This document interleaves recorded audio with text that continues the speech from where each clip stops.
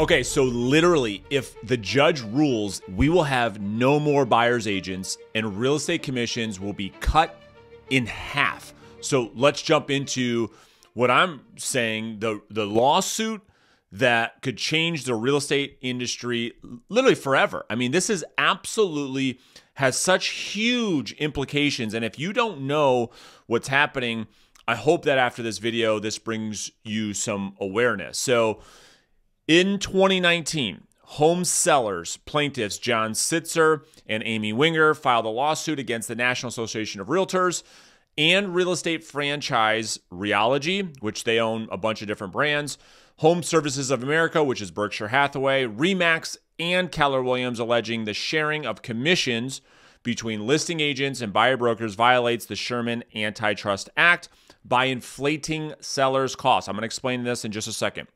So the suit, like a bigger federal case in Illinois brought by Chris Morrill, I've done videos about that lawsuit before, seeks to have home buyers, listen closely, home buyers pay their broker or their agent directly rather than having the listing brokers pay buyer brokers from what the seller pays the listing broker. Okay, so that's what the suit's all about. In other words, this lawsuit suggests or is fighting that listing or that the seller rather should not have to offer a buyer agent commission, and in fact should not pay a buyer's agent commission. So in addition to that, the Biden administration is also fighting to lower commissions. A report put out by the Wall Street Journal said the Justice Department is investigating home sale commissions. In a wide-ranging executive order, President Biden asked the Federal Trade Commission to adopt rules to address unfair or exclusionary practices in the real estate industry. Several civil lawsuits, okay, this is what we're talking about here, challenging industry rules and practices around commissions have survived initial procedural challenges, but that changed. I'm going to talk about that in a second as well, and drawn support from the Justice Department. So here's what's interesting. So NAR and the defendants that I just named, Keller Williams, Remax, Realogy, and Berkshire Hathaway, this week was a massive, massive blow. And I'm going to talk about what I believe that could happen if there are no more buyer's agents and real estate commissions go from 6% to 3%, what impact that would have. I'm going to do that here in just a few more minutes. So this week specifically, that's what prompted me to make this video. The federal commission suit now is a class action, and this is massive, you guys. And so when it's a class action, here's the implications of that, all right? So days after oral arguments, a judge on Friday granted class certification in one of two federal commission suits, which is this one.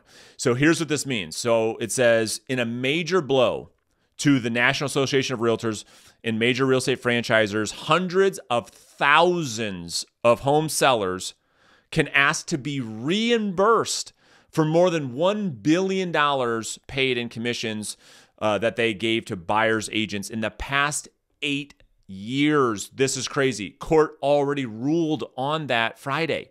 So not great at all for NAR or for the real estate industry, depending on how you look at this. And I'm going to give you my perspective, but I'm telling you, and I've told all my coaching clients the same thing, there's a high likelihood that the real estate industry could lose this suit.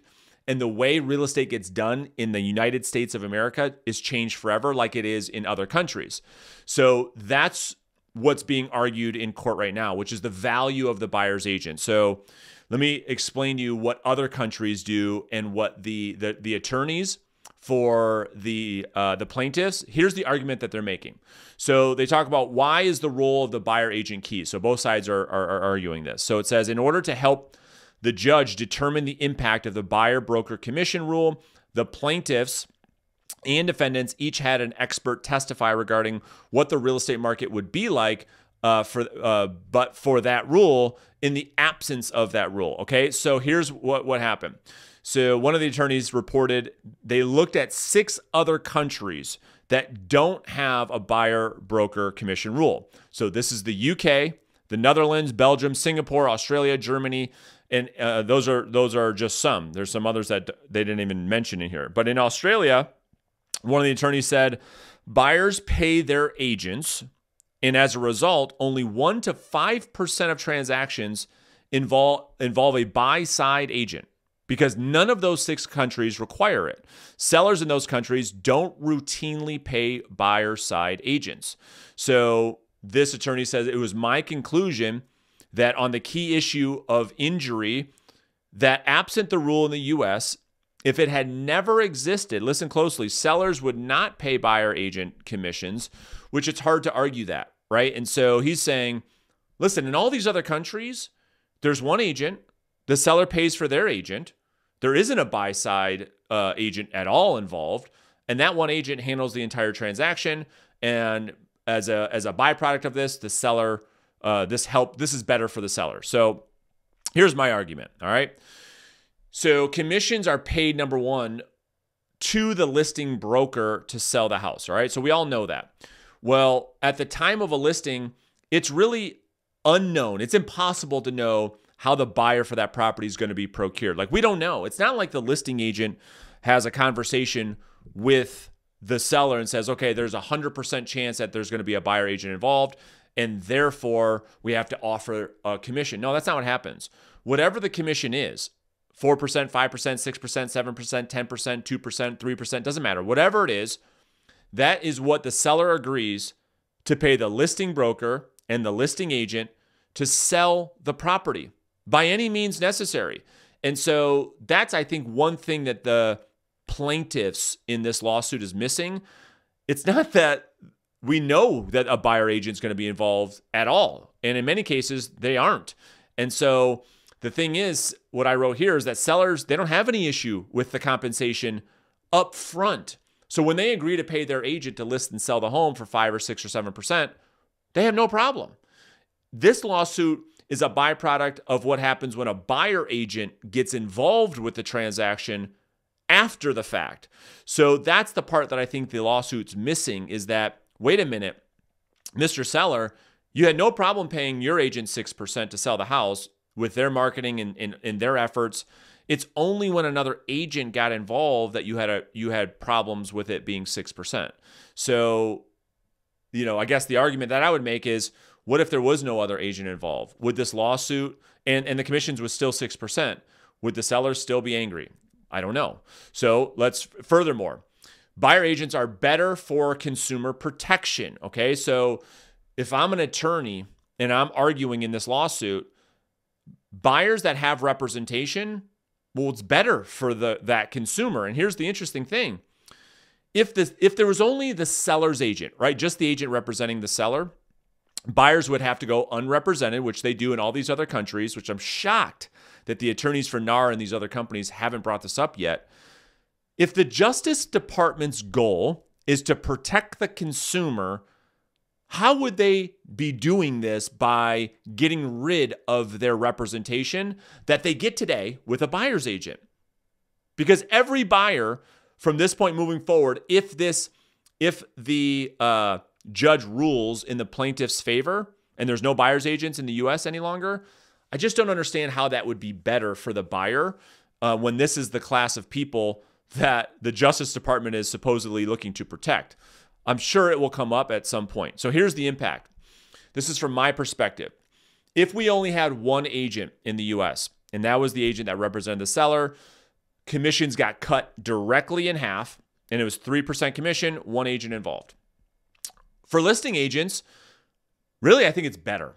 I think that the listing agent will have more control over the transaction, because if the buyers are coming to you directly and you are the listing agent that represents this property that you're selling and there's no other agent involved, there's a lot more control and there's a lot more transparency that agent has to communicate to the seller. So from that standpoint, for listing agents, I think it's way better. There's no impact for a listing agent. That's why I spend my entire career coaching and training real estate agents like yourself on how to build a listing-based business. So for all of you that are listing agents, I don't think the impact would be that great. For sellers, I mean, this will probably be controversial. I'll probably get a lot of pushback in the comments in this video. That's okay. I honestly believe that this would be better for sellers, like the other countries, because you're hiring your agent to sell the home. The seller's expectation is that you, the listing agent, is going to be the one to sell the home. They don't expect another agent to sell the home. And so therefore, I mean, if this was actually what's happening, it would be better for the seller. There's only one agent. It's half the commission. They net more money. They'd only be doing with one agent, not two agents. That their agent would control the entire process, the lending process, the inspection process, the appraisal process, the negotiation process. So it's hard to argue why it would be worse for sellers. I think it would be better for sellers, worse for buyers. I already talked about that. But I think if this happens, it's going to be much, much, much worse for buyers. They're going to have no representation. And now, not only do they not have representation, they're dealing with the person who works for the seller. So it's a lot worse for buyers. The real estate industry as a whole, this is the big one. I think that this is much better for the real estate industry. And why would I say that? Because I think a lot of people, when you guys hear me say that, probably maybe it upsets you, maybe it doesn't, I don't know. My perspective is that it helps the industry because commissions that get cut in half equals a lot less agents in the industry, because there's going to be a lot less brokerages. If you look at how most agents do their business today, most teams, most brokerages, they're 70, 80% buyer heavy, meaning all their business, all their revenue, all their income comes from buyer representation compensation, buyer agent commission. If that was gone, the catastrophic impact that would have on the industry from the standpoint of all these companies that rely almost entirely on buyer agent commissions, they would be gone. And so there'd be a lot less competition.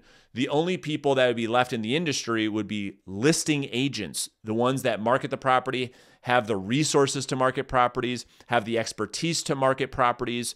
And so I think that'd be a great thing for the industry because it's a great thing for the consumer. Number two, higher barrier to entry. So it'd be a lot more difficult to get into the industry. Why do I say that? Because if you look at the way that most new agents generate clients in the beginning, what are they doing? They're holding open houses for top agents' listings, right? That's what they're doing. So if that's the case, and because they would get paid a buyer agent commission, that would be gone. And so it'd be a lot more difficult for newer agents to get into the business, which again, I would argue is good for the industry. Having too many agents and people that are not experts, it hurts the realtor's brand. And so I think this is really good from that standpoint. And then here's the other thing. Agents, they waste so much time showing houses to buyers and working for free. That would go away. Like you probably watching this video. How many times have you shown a house to buyers for months and months and months and months? They end up buying a house without you or deciding not to buy, and you worked for free. All of that would go away. It'd be all about listing property. And here is the big one for me. Buyer lead generation companies and teams would be potentially out of business overnight. So think about this for a second. Think about Zillow. Think about Realtor.com. 90-something% of their revenue comes through selling buyer leads to realtors like you and I. If there were no buyer agent commissions, well, that'd be interesting because how would they make any revenue? I mean, this would completely disrupt that entire business model. That's number one. Number two, look at all the teams out there that are 100% dependent on buying internet buyer leads for their team. I mean, those teams would be gone. I mean, I interview top team leaders all the time where 70, 80% of their business comes through internet lead generation, 70, 80% on the buy side. I mean, that would be all gone overnight. And so again, it'd just be a cleansing of the industry, I believe. So it'll be interesting to see what happens. So the next thing you should do if you want, I made a video talking about this case in much greater detail. You can click this video right here to check it out.